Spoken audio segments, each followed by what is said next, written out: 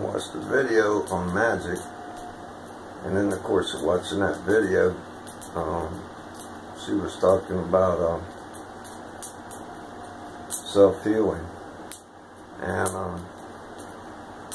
I was gonna say that I'm not an expert on YouTube or nothing. I've been doing it for a while, but and I do instigate some stuff, and I do have fun on YouTube. There's a couple of channels, but I don't know how people do it. But they can actually, instead of seeing it in the comments, they just send me comments that I only can see. I don't know how they do it.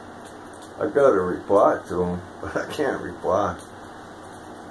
Some of these guys are Christians, you know, that are real serious, you know, like serious Christians. But it's good to know, though, that there are some mean fucking Christians out there, because we're going to need them when the Islamic people come in here.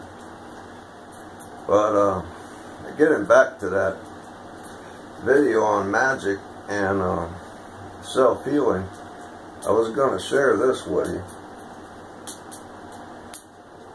This isn't the source. This is, in my whole life, I've only asked for divine help twice. Both times, it was totally answered. But I can look you right in the eye and tell you, twice in my life have I asked for God or whatever being there is, to damn, please help me. You know, I'm in a jam. And both times, it was answered like immediately. But I'll tell you, this one time, I was in the process of moving, and I'd gotten here. This was when my kids were kind of little, you know. I'd gotten here. I didn't have a job yet. And I got a call on Friday to be at a place on Monday to start a job. It's at a steel factory where they make steel, you know. It's a terrible place to work, actually, you know. It kills your spirit. It's dark, hot, bad. Ooh, it's bad. Bad, hard labor. But I needed that job. I had some little ones I was trying to take care of. But I was really in a good mood, so that Friday afternoon, I saw some guys playing soccer or football, I guess, you know. I decided I was going to play. So I got over there and I pulled my Achilles tendon bad. I mean, I pulled it, you know, like, or whatever you do to it, Achilles tendon to hurt it. I hurt it bad. I couldn't walk on it Saturday. I couldn't walk on it Sunday. I was really in a bad way. I was determined to go to work on Monday regardless. Monday morning came by and I woke up and I couldn't even lace my boots. You know, I was sitting there lacing my boots and I couldn't even tighten them. It hurt so bad.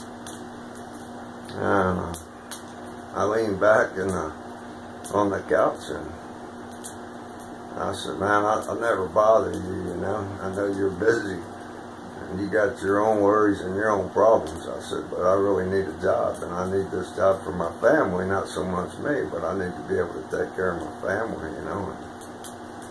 And can you just please make it where I can walk in there, you know, like just make it where it doesn't hurt so bad I can just walk in there and do this job. And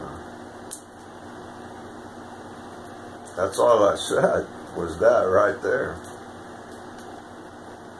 And I kept sitting there for about another 2 minutes trying to get up the courage to finish lacing my boot and walk out. Because I mean to tell you, it hurt bad. I was hopping and keeping it propped up. I felt this real warm sensation come all over my ankle and my Achilles tendon. And at that instant in time, there was a real warm glow feeling that come around it. It was like glowing warm from the inside. And I got up, and I was scared to even, it's been killing me, I was scared to even walk on it. And I started walking towards this truck I had. And when I got in the truck, it had a clutch in it. So I cringed, getting ready to press down. It didn't even hurt that bad. And I went, wow, you know.